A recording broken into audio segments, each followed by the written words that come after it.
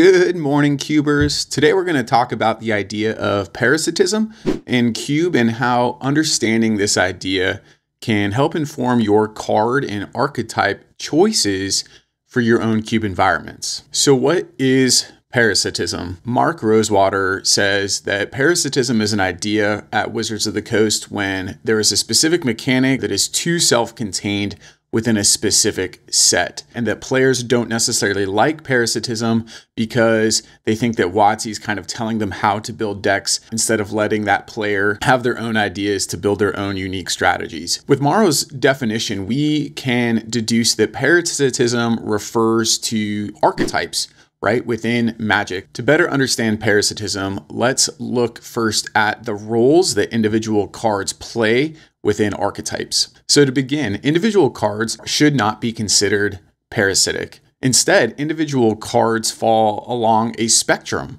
of having either narrow or broad applications. Let's take, for example, a well-known card, Ponder, and see where it falls on this scale. Ponder is a sorcery for 1 blue that says, look at the top 3 cards of your library, then put them back in any order. You may shuffle and then draw a card. Ponder fits into numerous archetypes. Well, one, why? Because of its inexpensive casting cost, a single blue mana, and its valuable card draw ability, Ponder will basically go into any blue deck. Whether you're playing pure control or more tempo-oriented, both styles of blue decks are going to be looking to be running a card like Ponder. Additionally, because Ponder is a non-creature spell and an inexpensive cantrip, it fits very well in prowess style decks. Decks running cards like Monastery Swiftspear or Third Path Iconoclast. Because of these characteristics, Ponder is a card with broad applicability. Ponder will likely be played in many different types of decks. Other examples of cards with broad applicability would be a card like Lightning Bolt or Swords to Plowshares or Thoughtseize in some of the other colors. These broad applicable cards can be slotted into almost any archetype. However, because of this broadness, these cards alone are not going to pull a drafter into any specific archetypes. Now let's look at a different card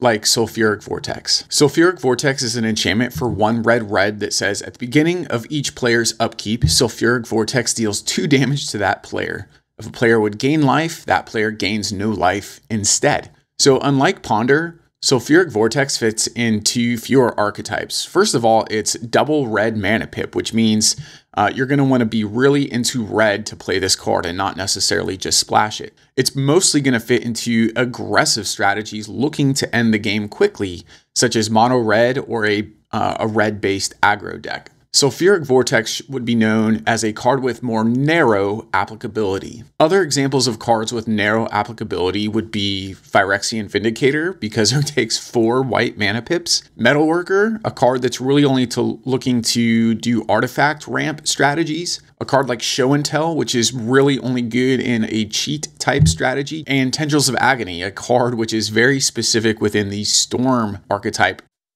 And this sums up the point. Cards have either narrow or broad applicability. With the understanding of how cards can be categorized as either narrow or broad, let's take a closer look at archetypes in general. So what is an archetype? Archetypes consist of individual cards that are working together synergistically to enact a specific game plan. And they fall into 4 broad categories in Magic, usually aggro, mid-range, control, and combo. So let's use mono red aggro again as an example and take a closer look at the cards that archetype is looking for. Mono red aggro is looking to deal as much damage as possible as quickly in the game as possible. Players drafting this archetype are going to be looking for low-cost, aggressively statted cards like Goblin Guide and Eidolon of the Great Revel, as well as direct damage cards such as Lightning Bolt, Char, or the aforementioned Sulfuric Vortex. Assessing these cards, we can see that cards like Goblin Guide and Eidolon and Vortex all have a more narrow applicability along the spectrum, while cards like Lightning Bolt and Char have a broader application, right? Many decks are looking to do direct damage as either creature control or to kill a planeswalker,